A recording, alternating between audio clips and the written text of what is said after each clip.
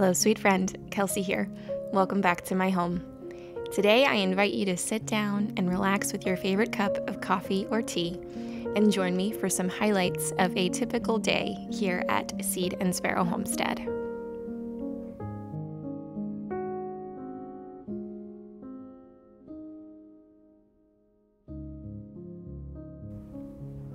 Today's first order of business is making some loaves of bread.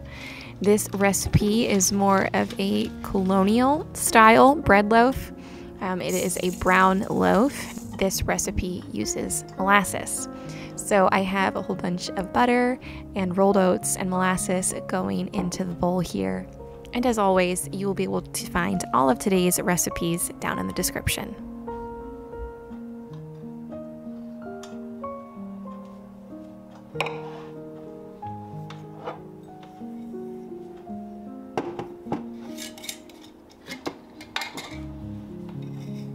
Adding in some brown sugar here, and I'm going to grab some boiling water from the stove to add in as well. Mix this all up until it's really well combined, and we are going to allow it to sit for about 15 minutes.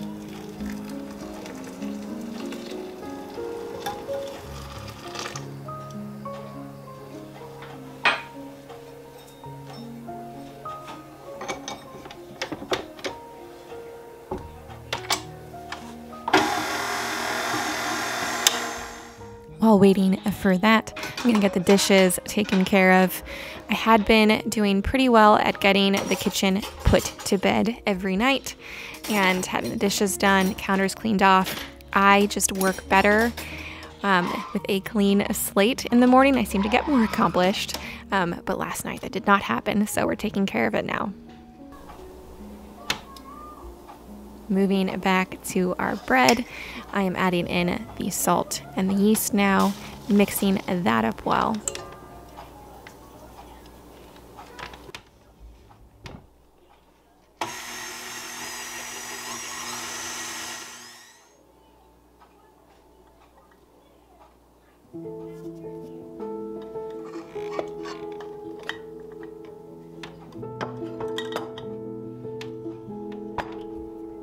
Adding in our flour gradually here. This recipe calls for 6 cups, but it is a very wet dough. It will start to pull away from the bowl here, as you can see, but it's going to be sticky. You just have to trust the process.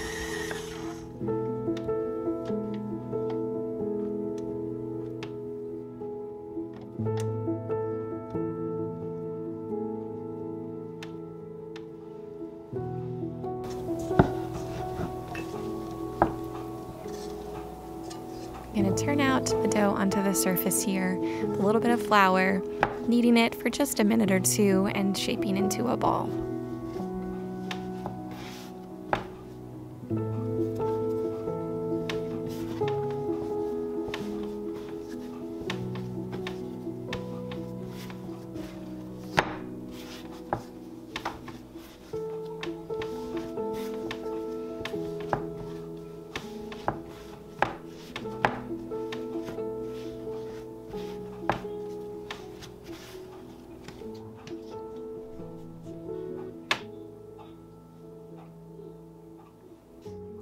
Placing our dough back into a greased bowl, covering and allowing it to rise until doubled about an hour. Now, most of this morning you did not see. I was editing my garden tour, which was uploaded this past Tuesday. Go check that one out. But after that, it was on to the next task, which was cleaning up the toy room. Now, this is just a mild disaster. There are some days where you cannot even walk. You are lucky to find a clear spot on the floor to place your foot. So this is nothing, but it still needed to be done. I always find that my kids will play for longer amount of time on their own if they have like a clean slate. If there's too much laying around, they just, I think, get overwhelmed and don't know what to choose to do. So everything needs to go back into their space. Now, Grant is sleeping right now. It is the best time to get things like this done. Otherwise, as I do the work, it gets undone very quickly. But Grant is my engine-loving, wheel-loving boy. Anything with an engine and wheels, he adores. And Eleanor is my dinosaur-loving girl. She always has these set up around the house in different scenarios, and it's really cute to see. This is much better. I set up a train track for when Grant wakes up. I like to do this if I have time, gives him something to do when I know I still have a lot of work to do during the rest of the day when he is up. But while he sleeps, I'm moving on to more things that are easier to get done when I don't have little ones in tow. One of those things is mopping the floor, and I am convinced there is no better way to do this than on your hands and knees with some rags. If you have a good mop recommendation, though, go ahead and drop that in the comments. I'm convinced they all just push dirt around and really accomplish nothing. Moving on to more tidying up around the house. Always putting the blankets and the pillows back that the kids have used for forts. I was just talking with my older sister the other day about how the older we get, the more pillows we seem to acquire, and we're just drawn to them. I don't know if that's true for anyone else, but it applies to us. We're drawn to pillows and want them all. But something that I have found that helps my pillow addiction is pillow covers. It was a new thing to me that I discovered in the last 2 years, and it's nice because you don't have to spend as much money. You can very easily freshen up the space for the seasons, and you don't have all of these pillows to store everywhere. It is quite a frivolous thing, but pillows make a space cozy to me. Moving on back to our bread, it has doubled, so I am going to get this out, and we're going to divide it into 2 loaves, shape them, and let them rise again.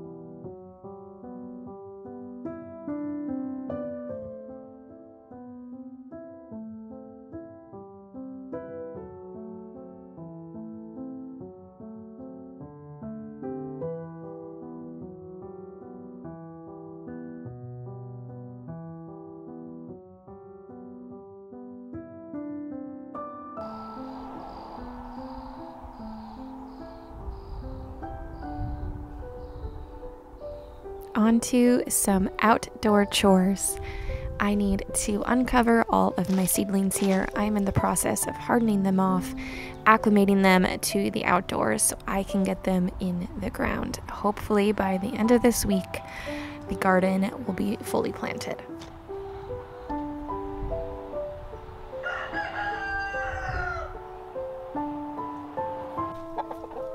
Tending to our feathered friends, letting all of the ladies and the 2 gentlemen out of their coop and into their run, and getting them fed for the day.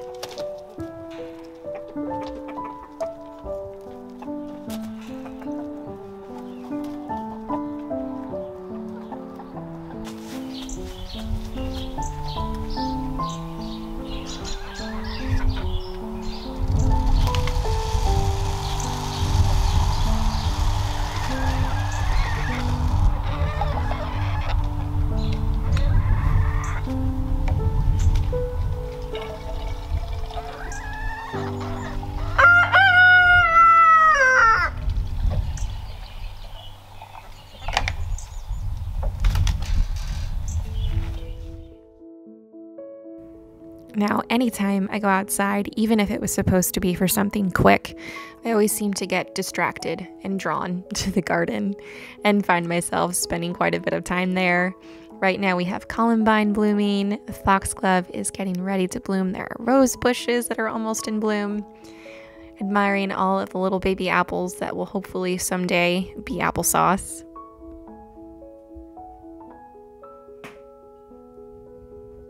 A full bed of strawberries that are setting off their blooms, and one day, very soon, we will be preserving them, except not into jams and jellies, because you all know I already have way too many of those already.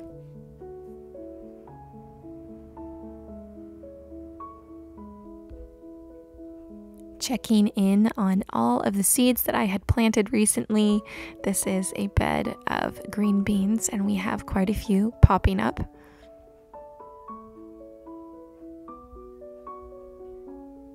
Admiring the last of the spring bulbs, the alliums in all of their glory.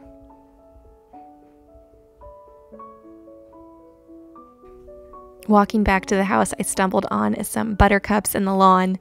When I was little, my Nana used to tell me that if you pick these and hold them underneath your chin, and if you see a reflection of yellow, it means that you love butter. And it's definitely true for me. I love my butter.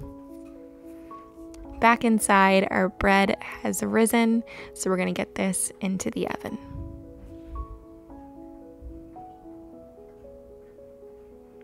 Eleanor and I decided that we wanted a treat this afternoon, so we're going to make some muffins, and this is a recipe I am experimenting with. It is a ricotta cheese and blueberry lemon muffin. So I had a bowl there of my dry ingredients. It was some flour, baking powder, baking soda, salt, and sugar.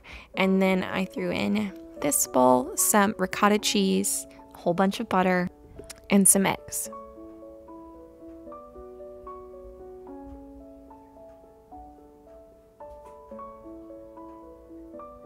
I'm also adding in some lemon juice and some maple syrup for my sweetener. If you don't like maple syrup, you could just use sugar or coconut sugar, whatever you like. Also adding in some vanilla.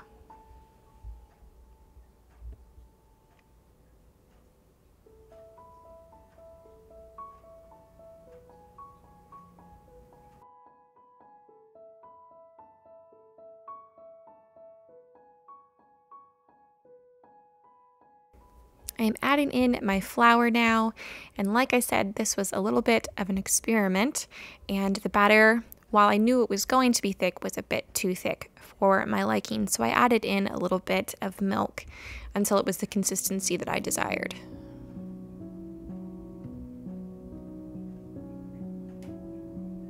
Now I'm adding in a whole bunch of blueberries here. I'm using frozen blueberries.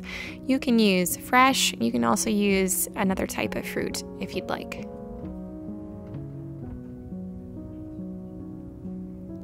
Scooping these into my cupcake liners and allowing these to bake. It took about 25 to 30 minutes, and they turned out wonderful. I was really pleased with them, so you'll find the recipe for these down below.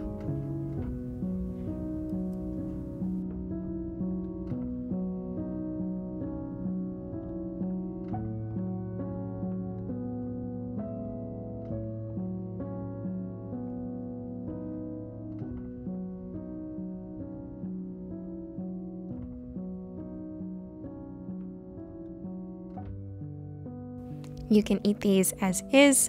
I decided to make a glaze for them.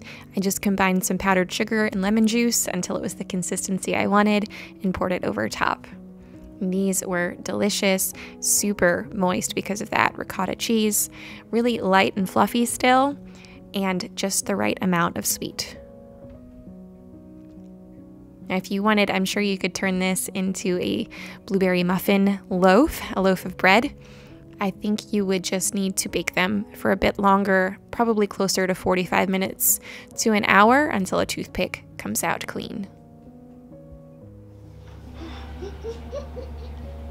Are they yummy? Yeah. And there you have it, the approval of Eleanor. Grant is up from his nap, being his super sweet, snuggly self. I love capturing these moments, but don't be fooled thinking it's all sunshine and roses. Over here, I had to play referee many times and break up fights and redirect a lot. I want to make sure I'm keeping it real for you guys.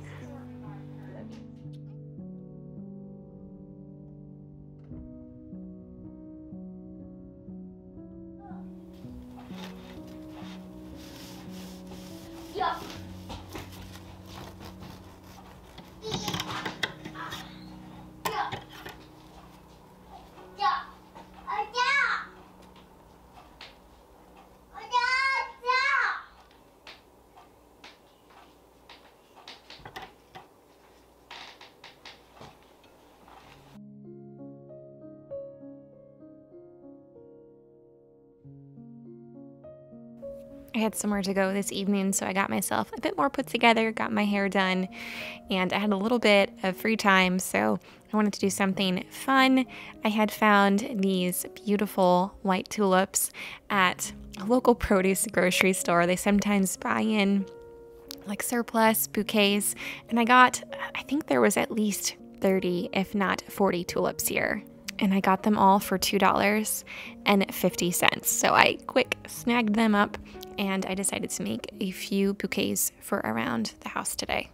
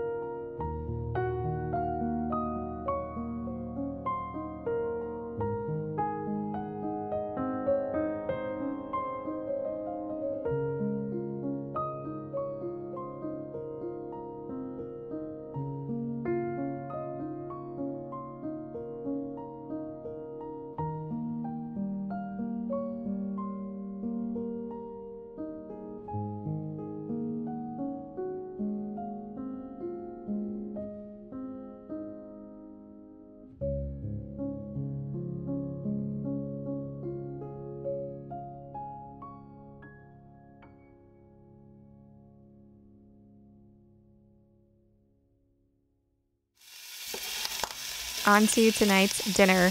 I asked my husband Matt what he wanted, and usually I get whatever's fine. I like whatever you make. But tonight he actually gave me an idea. He said, I'd really like some chicken carbonara. So that's what I'm making. I have some chicken that I cut up and cooked with some garlic and then onion powder, and I crumbled in some bacon that was left over from this morning. And I'm going to go ahead and I'm going to make the sauce, which is just some eggs, some milk, and Parmesan cheese and salt and pepper.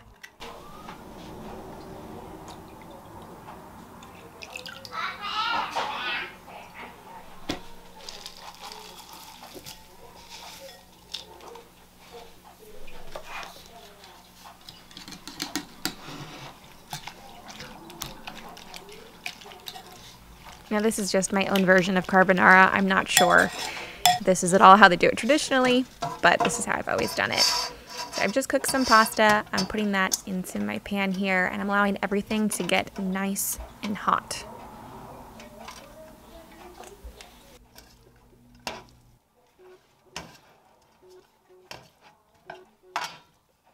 After everything is nice and piping hot, I'm taking it off of the heat, and I'm going to add in my sauce mixture.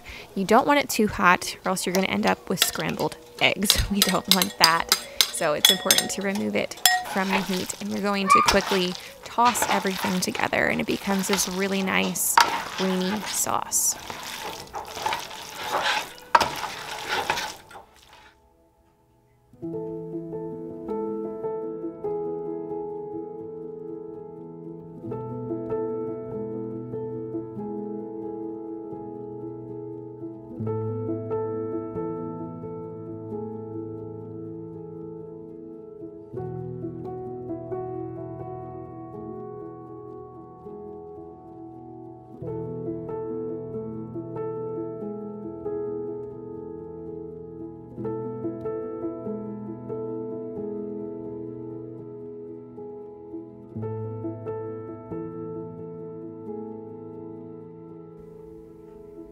Eleanor and I are going to get our dining room table set, ready for when Matt comes home from work.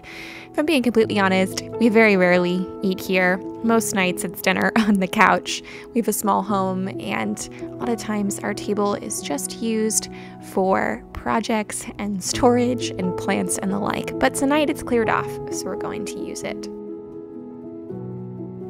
I want to thank you for joining me today for a bit of a day in the life here on the homestead. I hope this brought you a bit of peace, relaxation, and enjoyment to your day. I encourage you all to cherish your home and cherish your family and go and enjoy God's beautiful creation in all of its spring glory. Summer will be here before we know it. Blessings on your coming week, friend. I will see you next time. Take care.